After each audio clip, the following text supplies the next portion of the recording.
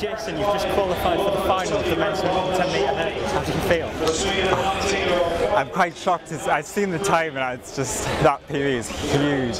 Yeah, I'm really happy with that. I'm not shocked that I made the final because I knew I had it in me to run that fast, but to actually do it on the big stage and it's come out, I'm really happy with that. And to beat the under 20 world record holder in the process, that's no mean feat. Yeah, that's mad. I was obviously aware of him, like who wouldn't be, but to come past him at the end like that, I really didn't expect it. So to do that, it's a huge confidence boost for tomorrow's final. Huge confidence boost. Back-to-back PBs on the same day.